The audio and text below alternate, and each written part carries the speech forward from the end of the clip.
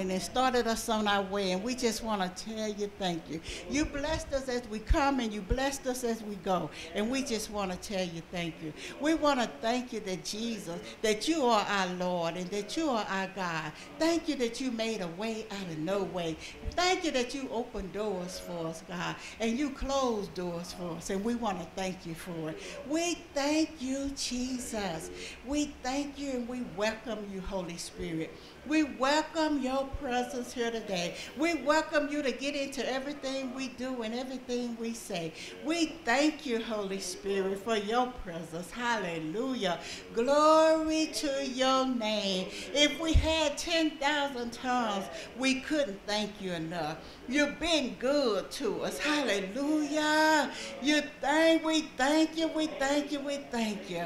You brought us through, Lord. You brought us through sickness, and you brought us through death, and you brought us through hate, and you brought us through crime, and you brought us through hard times. You brought us through good times. We just want to thank you today. We want to make this day about you, Jesus. We want to make this day about you, not about chandeliers, not about carpet, not about who's here and who's not, but it's all about you, because you're worthy to be praised. You deserve the glory, the honor, and the praise. And we love you today, Lord. We love you because you first loved us. We love you today, Lord, and we just want to tell you thank you today. Thank you today, thank you today, thank you today. Every day we want to make sure you're satisfied with our praise. Every day we want to make sure that you get your due praise. Hallelujah. Thank you, Jesus. Thank you, Lord. We give honor to whose honor is due today. To our pastor, hallelujah, Pastor Curtin Krause, and to Pastor Peggy Krause. We give honor and give honor to you and all of you today. Just thankful today, y'all. Just glad to be here. You know, and I know it's kind of rough out there, and sometimes we have to fight and press our way and press through this oppressed spirit. I feel it trying to come in. Sometimes you just kind of, and you need some encouragement. You need to be built up and picked up, and you need somebody to say, keep on going. And you know, I made a mistake last night, but that's okay. Get on up. And I'm not, talking about me, but I repent every day anyway. When I roll over, I'm repenting. Because I know, hallelujah, I know that I serve a holy God. And he's so holy. See, what the church have done is they have forgotten how holy God is. And the church turned into a social life. And we start seeking titles. And we start seeking positions. And we start seeking to be known. And I said last Sunday, to be politically right. And we want everybody to know our name and who we are. We want to make a name after ourselves. But we serve a holy God. And he sent his son to die for our sins so that we all can come into, and all of us can come into his kingdom. And he wanted us to come into his kingdom because our Lord Jesus is our righteousness. Hallelujah. And his kingdom is righteousness. Glory. And he's the king of righteousness. So he is the king over a righteous people, not the king over any kind of people. But his kingdom is righteousness, and he is holy. And I'm not going to be before you long. If you didn't catch that, that'll be about it. But I do want to read a few scriptures to you, just because, see, I wanted to preach about Daniel, Meshach, and Abednego, and I like to tell the Bible stories. I'm an Old Testament favorite. You know, I like to get in the Old Testament because if you read a lot of the Old Testament, it put a little fear in you. And you start knowing how God didn't tolerate sin, and you start getting it right. But God having permitted me to go into the Old Testament to preach about the stories about David and Solomon and all of the wonderful stories in the Old Testament, because he wants me to warn the people. He wants me to warn the people because, as the old folks used to sing the song, time is winding up. Time is winding up. And we need to know, that we just can't come to God any kind of way. We need to know that we can't just serve him any kind of way.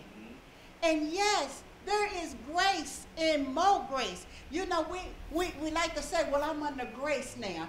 Yes, there is grace and there is more grace. But if you just teach on grace and don't tell the other side how to get there, how to live holy in grace, how to walk holy in grace, then you confuse a person when all they're thinking about is grace and the favor of the Lord being upon them.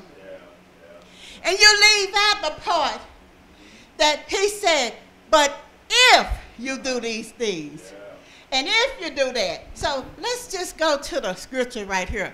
Isaiah 55.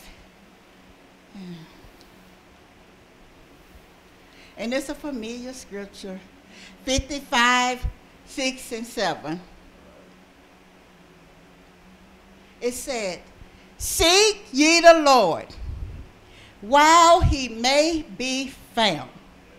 This tells me that one day he's not going to be able to be found for you. This is an individual thing.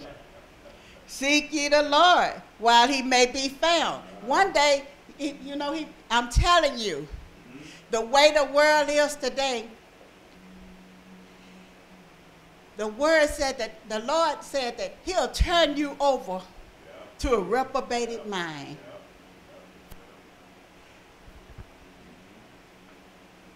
Some people are calling up, down, and down, up.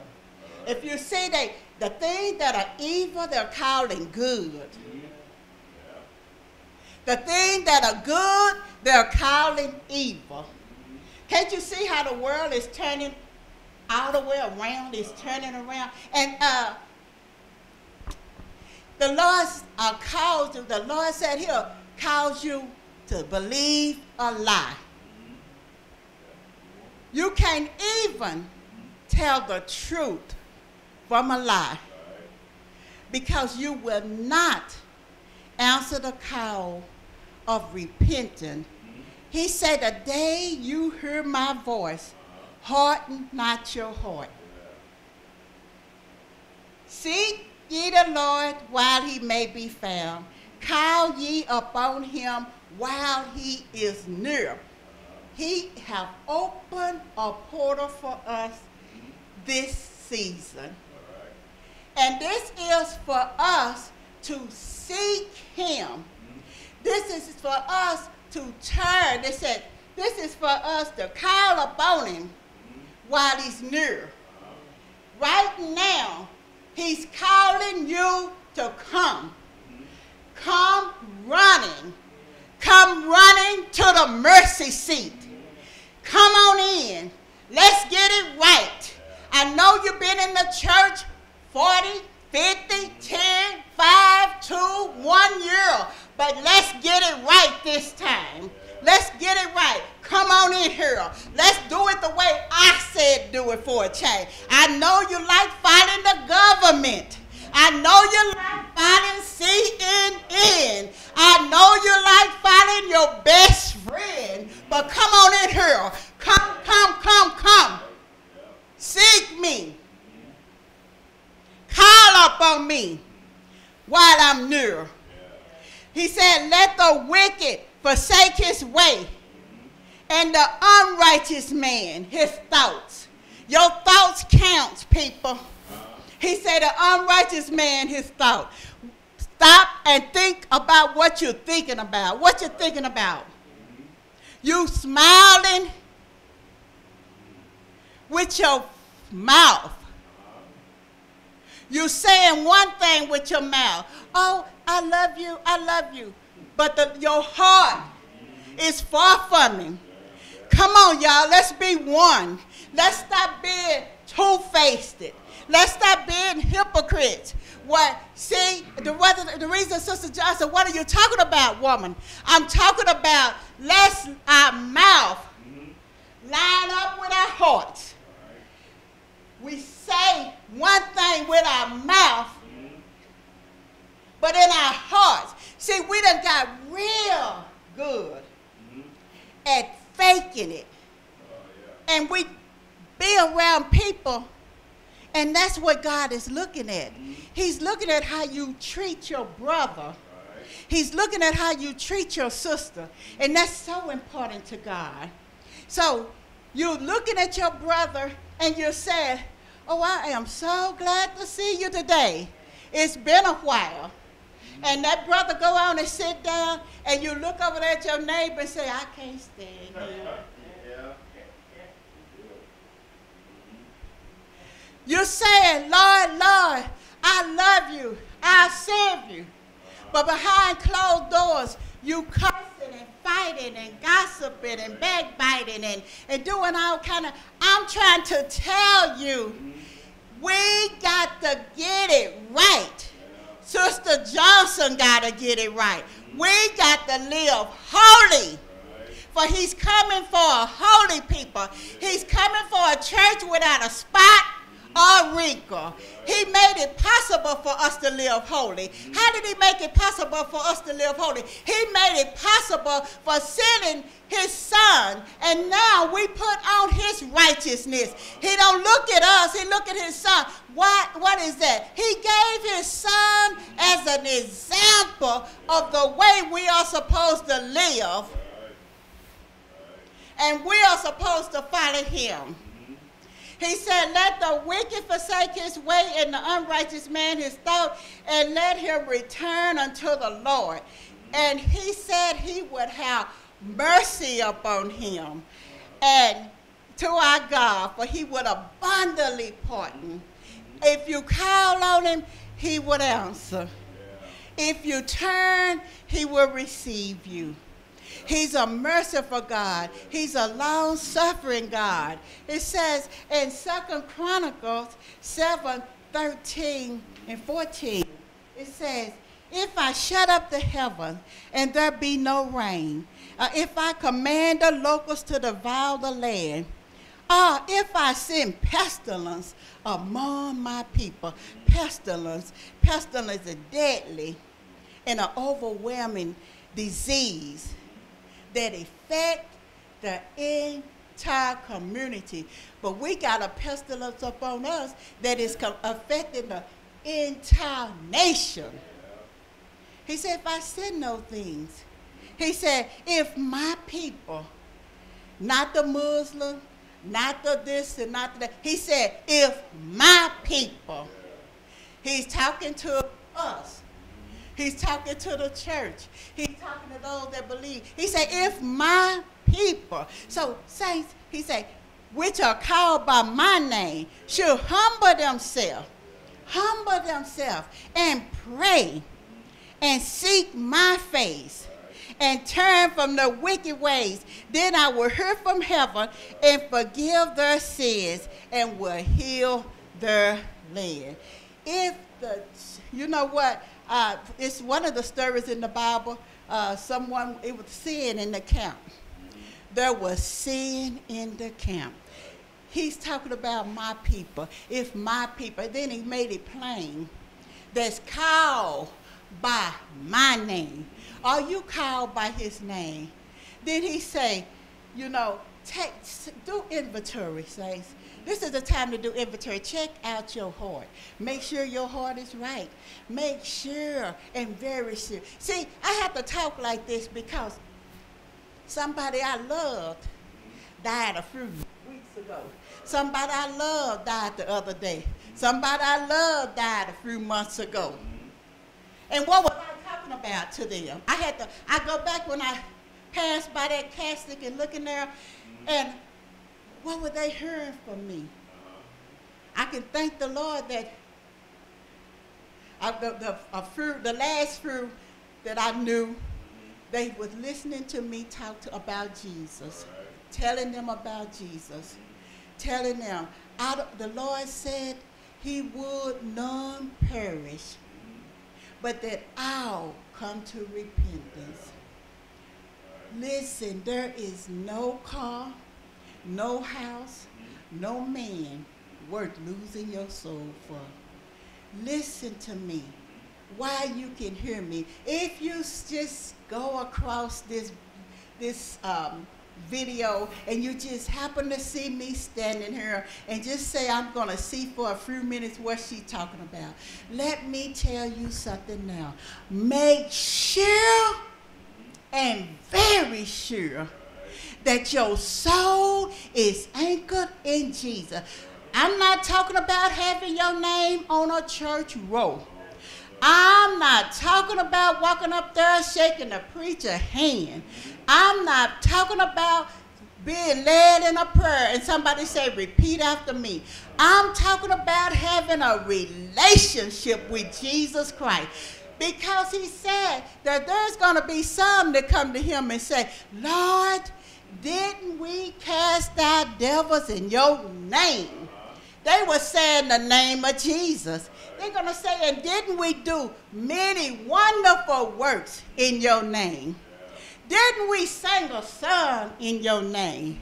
Didn't we feed the poor in your name? And he's going to say, depart from me. I know you not. You workers of iniquity. Why workers of iniquity and I'm doing all these good things? Because it's a personal relationship with Jesus. It's faith in what Jesus did for you on Calvary. It's not about your works. It's about what Jesus done. And you can do all the works and not know him. You can do all that and not have a personal relationship with him. You can do that without and not know him. How do you know you're not knowing? When you get in your word, you will know that he don't tolerate you treating your neighbor any kind of way. He said, love your neighbor. When you get close to him and in his word, you know that he don't tolerate anything. He even don't want you hating your enemy. He even tells us to love your enemy. Do good. Be easily entreated. When you get in a relationship with him, you know what a privilege it is to pray, to fast. Oh, when she's talking about fasting, you ain't got to fast in these days. But you want to. You want to treat it. Why? Why? Not because I'm afraid I'm going to go to hell. Because I love him so much, I don't want to do nothing to displease him. I love him, and I want to be closer to him. And I know that the more you lay aside the things, the weight and the sin that so easily beset you, the closer he'll draw. He said, if you draw nigh to me, I'll draw nigh to you. And the more you lay that stuff, the closer he come to you. And the more closer he get to you, the more you realize how holy he is. He's holy. How can you expect? He said, holiness. Let the peace of God, hallelujah, he said, because holiness without no man shall see the Lord. No man. How do you think you can see and hold on to a holy God living out all kind of ways? And it hurts my heart because I see you on Facebook and you're saying everything damnable. You're so vocal. You spurred out your opinion about everything. You louder than anybody on there typing your words. And then you're the main one. Thank you, Jesus. And I love the Lord, and I love the Lord, and I love the Lord. I'm here to tell you, if you're not obeying him, he said, if you love me, you will keep my commandments. If you love him, you would obey him. If you love him, you will seek him. If you love him, you will love me.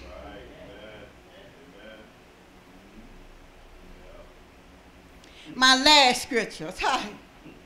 But seek ye first, hallelujah, the kingdom of God. And see, in all the scriptures that I have read to you has seek in them. Seek, seek, seek, seek. And that word seek, to go in search of, to look for, to ask for, to strive for. But seek ye first the kingdom of God and his righteousness, and all these things shall be added unto you. Seek ye first the kingdom of God and his righteousness. Righteousness. I know we quote, I am the righteousness of God in Christ Jesus. They that are righteous do righteous. If you're righteous, then do right. Do right. He said, and all these other things will be added unto you. He said, now the kingdom of God, he's talking about the kingdom of God is not, he said, seek ye first the kingdom of God. Then Romans says, Romans 14 and 17, for the kingdom of God is not meat and drink, but righteousness and peace and joy in the Holy Ghost. And it's not, the kingdom of God is not with observation. In other words, you can't say the kingdom of God is over here and the kingdom of God is back there, over there. The kingdom of God is within you. So it's in your heart. It's the matter of the heart. So it's in your heart. So make sure you have a righteous heart. Make sure your heart is at peace. Father, peace with all men. Then he said, for holiness no man should see the Lord. Make sure that your joy is in the Holy Ghost. And we know what the word says, that the joy of the Lord is our strength. So your joy is in the Holy Ghost. Your strength is in the Holy Ghost. He's the one that gives you the ability, the power to walk right, live right, love one another. He said, the Bible said that the love of God is shed abroad in our hearts by the Holy Ghost. He the one give you the love of God. He the one make it possible for you to love God. Hallelujah. So remember, that's what the kingdom of God is. It's not meat and drink. It's righteousness. It's peace and it's joy in the Holy Ghost. And it is in your heart. Saints, check out your heart. Make sure that you're living holy. Make sure that you're living right. And if you do this, you will have all the encouragement you need. You will have all the favor. You know, Bishop Jake say favor ain't fair. You will have all the favor you need. You will have all the peace and protection you need. He said, I will not hold any good thing from them that walk upright before me. He'll bring in that wayward husband. He'll bring in that wayward child. He'll deliver you. He'll save you. He sent his word and heal you. It's all in Jesus, but you have to seek him so that it can be open unto you. Because a lot of things we're asking God for that he done already done, that we just have to start thanking him for, and that we just have to start believing him for. But I don't want no one to pass this life and didn't say they heard somebody tell them you got to accept Jesus as your Lord and as your Savior. Lord means he's over everything in your life. You have no more say-so about nothing. It's him. He has the say. And all he want to hear from you is, yes, Lord. Pray for Sister Johnson.